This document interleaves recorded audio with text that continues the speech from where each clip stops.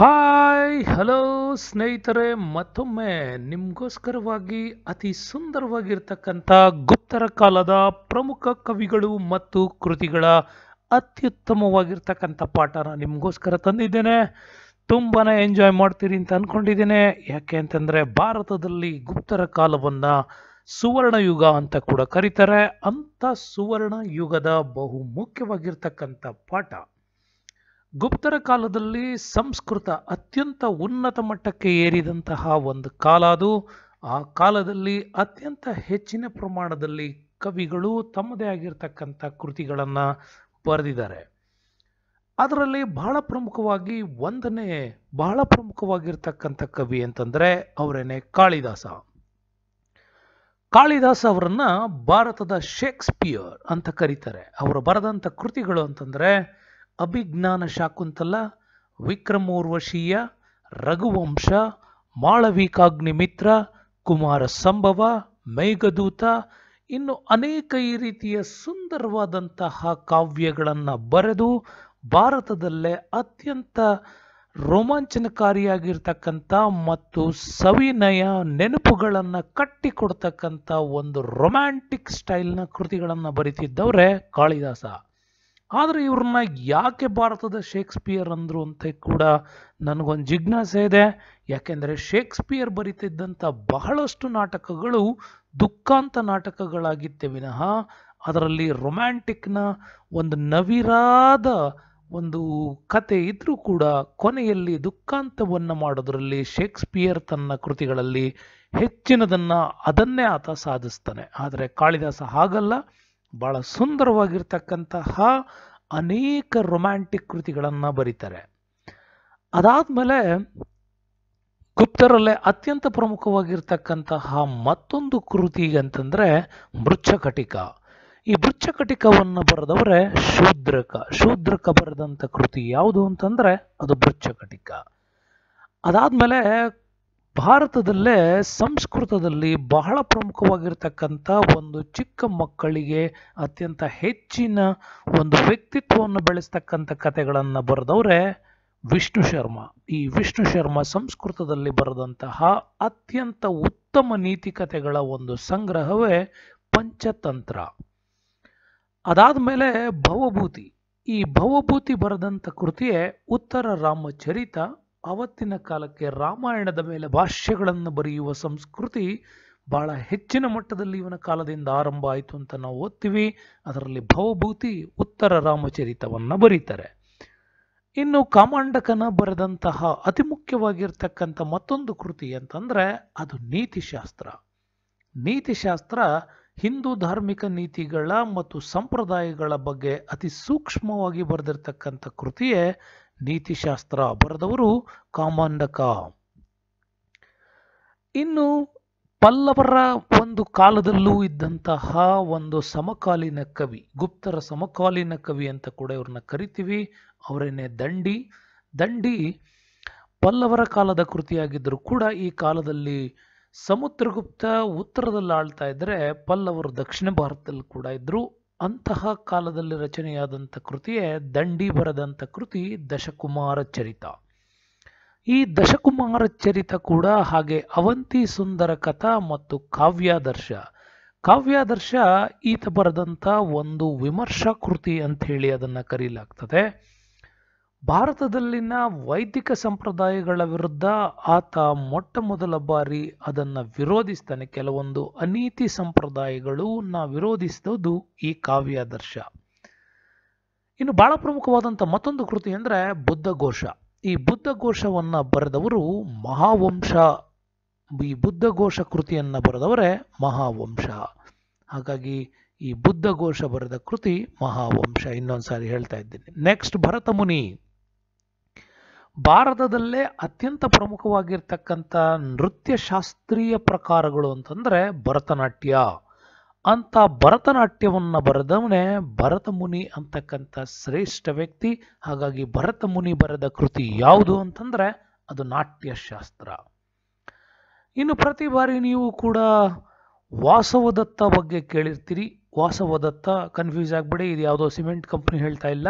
ವಾಸವದತ್ತ ಇದೊಂದು ಅತ್ಯಂತ ಶ್ರೇಷ್ಠವಾದ ಕೃತಿ. ಬರೆದವರೇ ಸುಬಂಧು. ಸುಬಂಧು ಬರೆದ ಕೃತಿ ಯಾವುದು ಎಂದರೆ ವಾಸವದತ್ತ.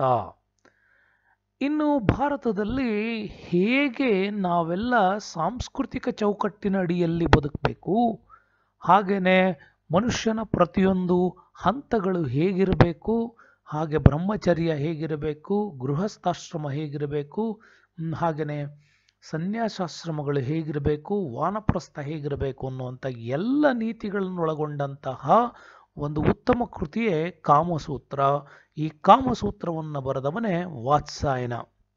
ಆದರೆ ಭಾರತದಲ್ಲಿ ಈ ಕೃತಿ ಬಗ್ಗೆ ಬೇರೆದೇ ರೀತಿಯಾಗಿರ್ತಕ್ಕಂಥ ಕಲ್ಪನೆಗಳು ಬೇರೆ ತೀರಿ ಪ್ರತಿಬಿಂಬಿಸ್ತಾರೆ. ಆದರೆ ಪ್ರಮುಖವಾಗಿ ತಿಳ್ಕೊಳ್ಳಿ, ಇದು ಮಾನವನ ಪ್ರತಿ 4 ಆಶ್ರಮ ವ್ಯವಸ್ಥೆಗಳ ಬಗ್ಗೆ ಎಕ್ಸ್ಪ್ಲೈನ್ ಮಾಡಿರ್ತಕ್ಕಂಥ ಒಂದು ಒಳ್ಳೆ ಕೃತಿಯೇ ವಾತ್ಸಾಯನ. ಅದನ್ನು ಬರೆದವನು ವಾತ್ಸಾಯನ.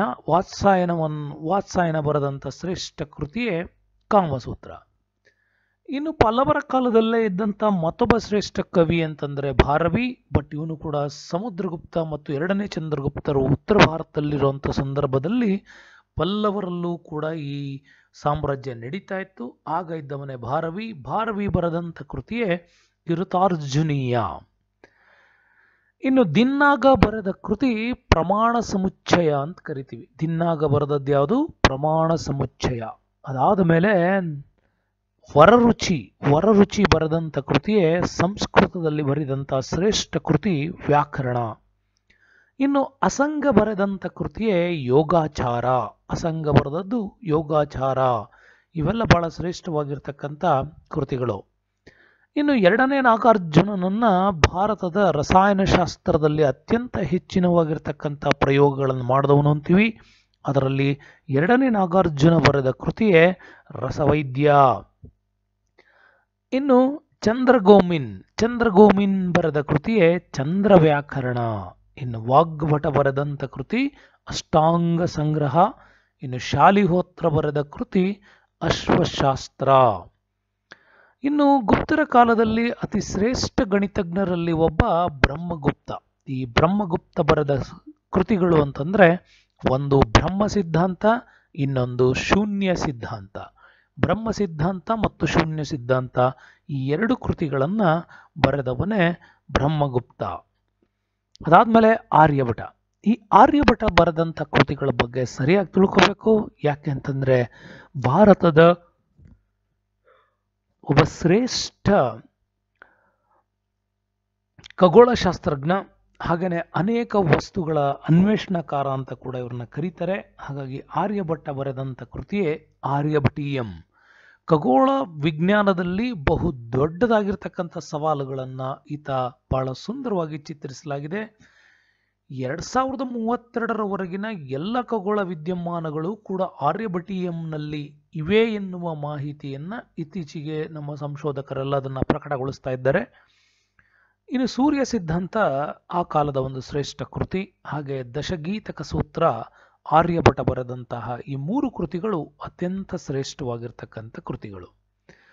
ಇನ್ನು ಇವ್ರ ಕಾಲದ ಮತ್ತೊಬ್ಬ ಶ್ರೇಷ್ಠ ಗಣಿತಜ್ಞ ಅವನೇ ವರಹಮಿಹಿರ. ಈ ವರಹಮಿಹಿರ ಬರೆದ ಕೃತಿನೇ ಪಂಚಸಿದ್ಧಾಂತಿಕ ಮತ್ತು ಬೃಹತ್ ಸಂಹಿತೆ. ಈ 2 ಕೃತಿಗಳನ್ನು ಬರೆದವರು ವರಹಮಿಹಿರ. ಇನ್ನು ಇವ್ರ ಕಾಲದ ಶ್ರೇಷ್ಠ ಒಬ್ಬ ವಿಜ್ಞಾನಿ, ಹಾಗೆಯೇ ಬಹಳಷ್ಟು ಉತ್ತಮ ಮಟ್ಟದಲ್ಲೂ ಕೂಡ ಮೆಡಿಕಲ್ ಸೈನ್ಸ್ ಬಗ್ಗೆ ಅನ್ವೇಷಣೆಗಳನ್ನು ಮಾಡ್ತಿದ್ದವನೇ ಧನ್ವಂತರಿ. ಈ ಧನ್ವಂತರಿ ಬರೆದಂಥ ಕೃತಿಯೇ ಆಯುರ್ವೇದ ನಿಘಂಟು. ಅದಾದಮೇಲೆ ಕ್ಷಪಣಕ ಬರೆದಂಥ ಕೃತಿಯೇ ಜ್ಯೋತಿಷ್ಯ ಶಾಸ್ತ್ರ. ನವರತ್ನಗಳಲ್ಲಿ ಒಬ್ಬನಾಗಿದ್ದಂಥ ಕ್ಷಪಣಕ ಆವತ್ತಿನ ಕಾಲದಲ್ಲಿ ಆರ್ಯಭಟೀಯಂ ಕೃತಿ ಒಂದು ಕಡೆ ಆದರೆ ಜ್ಯೋತಿಷ್ಯ ಶಾಸ್ತ್ರ ಕೂಡ ಅತ್ಯಂತ ಶ್ರೇಷ್ಠವಾದಂಥ ಮತ್ತೊಂದು ಕೃತಿ. ಬಟ್ ಜ್ಯೋತಿಷ್ಯ ಶಾಸ್ತ್ರ ಅಂದರೆ ಅದು ಕೇವಲ ಯಾವುದೋ ಒಬ್ಬ ವ್ಯಕ್ತಿಯ ಜ್ಯೋತಿಷ್ಯಗಳನ್ನು ಹೇಳೋದಲ್ಲ, ಇದು ಪೂರ್ತಿ ಖಗೋಳದಲ್ಲಿ ಆಗ್ತಕ್ಕಂಥ ವಿದ್ಯಮಾನಗಳನ್ನು ಅವತ್ತಿನ ಎಕ್ಸ್ಪ್ಲನೇಷನ್ ಇರ್ತಕ್ಕಂಥ ಕೃತಿ ಅಂತ ಹೇಳ್ಬೋದು. ಇನ್ನು ಅಮರಸಿಂಹ ಬರೆದಂಥ ಕೃತಿಯೇ ಅಮರಕೋಶ. ಈ ಅಮರಕೋಶಕ್ಕಿರುವ ಇನ್ನೊಂದು ಹೆಸರೇ ನಾಮಲಿಂಗಾನುಶಾಸನಂ ಅಂತ ಕರಿತೀವಿ. ಅದಾದಮೇಲೆ ವೇತಾಲ ಭಟ್ಟ ಈ ವೇತಾಳ ಭಟ್ಟ ಬರೆದಂಥ ಕೃತಿಯೇ ಕತೆ ಮತ್ತು ಕಾವ್ಯ. ಅವತ್ತಿನ ಕಾಲಕ್ಕೆ ಹೇಗೆ ನಾವು ಬರವಣಿಗೆಯ ಶೈಲಿಗಳನ್ನು ಬದಲಾಯಿಸ್ಕೋತಾ ಬರಬೇಕು, ಹಾಗೆ ಹೊಸ ರೀತಿಯ ಪ್ರಕಾರಗಳನ್ನು ಹೇಗೆ ಜಾರಿಗೆ ತರಬೇಕು ಅಂತ ತಿಳಿಸ್ತವ್ರೆ ಕತೆ ಬರೆಯುವ ಪ್ರಕಾರಗಳು ಮತ್ತು ಕಾವ್ಯ ರಚನೆಯ ಪ್ರಕಾರಗಳನ್ನು ಹೇಳಿದವನೇ ವೇತಾಳ ಭಟ್ಟ. ಇನ್ನು ಶಂಕು ಬರೆದಂಥ ಕೃತಿ ಯಾವುದು ಅಂದರೆ ಶಿಲ್ಪಶಾಸ್ತ್ರ. ವೇದಗಳ ಕಾಲದಿಂದ ರೆಡಿಯಾಗಿದ್ದಂಥ ಒಂದು ಶಿಲ್ಪಶಾಸ್ತ್ರದ ವಿವರಗಳನ್ನು ಒಂದು ಕೃತಿ ರೂಪದಲ್ಲಿ ತಂದು ಅದಕ್ಕೆ ವಿಶ್ಲೇಷಣೆಗಳನ್ನು ಹೇಳಿದವನೇ ಶಂಕು. ಇನ್ನು ಘಟಶರ್ಕರ, ಈ ಘಟಕರ್ಷರ ಬರೆದಂಥ ಕೃತಿಯೇ ಸಂಗೀತದ ಅತಿ ಪ್ರಮುಖವಾಗಿರ್ತಕ್ಕಂಥ ಪ್ರಕಾರಗಳನ್ನು ಇಲ್ಲಿ ಹೇಳ್ತಾರೆ, ಅದೇನೆ ಘಟಕರ್ಷರ ಕಾವ್ಯ. ಇನ್ನು ವರರುಚಿ ಬರೆದಂಥ ಶ್ರೇಷ್ಠ ಕೃತಿಯೇ ಸಂಸ್ಕೃತ ವ್ಯಾಕರಣ. ಹೀಗೆ ಅನೇಕ ವರಹಮಿಹಿರನ ಕೃತಿಗಳು ಕೂಡ ಬೃಹತ್ ಸಂಹಿತೆ, ಬೃಹತ್ ಜಾತಕ ಮತ್ತು ಲಘು ಜಾತಕ, ಹಾಗೆ ವರಹಮಿಹಿರನ ಇವೆಲ್ಲ ಕೃತಿಗಳು ಅತಿ ಶ್ರೇಷ್ಠವಾಗಿರ್ತಕ್ಕಂಥ ಕೃತಿಗಳು ಅಂತ ಹೇಳ್ತಾ ಇಲ್ಲಿಗೆ ಈ ಒಂದು ಸುಂದರವಾಗಿರ್ತಕ್ಕಂಥ ಗುಪ್ತರ ಕಾಲದ ಅನೇಕ ಕವಿಗಳು ಕೃತಿಗಳ ಬಗ್ಗೆ ನಾನು ನಿಮಗೆ ಇದರಲ್ಲಿ ಎಕ್ಸ್ಪ್ಲೈನ್ ಮಾಡಿದ್ದೀನಿ. ಇನ್ನೂ ಅನೇಕ ಕವಿಗಳು ಕೃತಿಗಳ ಬಗ್ಗೆ ಮುಂದೆ ನಾನು ಇದನ್ನು ಎಕ್ಸ್ಪ್ಲೈನ್ ಮಾಡ್ತೀನಿ. ಅಲ್ಲಿಯವರೆಗೂ ಈ ವಿಡಿಯೋಕ್ಕೆ ಧನ್ಯವಾದಗಳನ್ನು ಹೇಳ್ತಾ ಇದ್ದೀನಿ. Okay, C you, bye.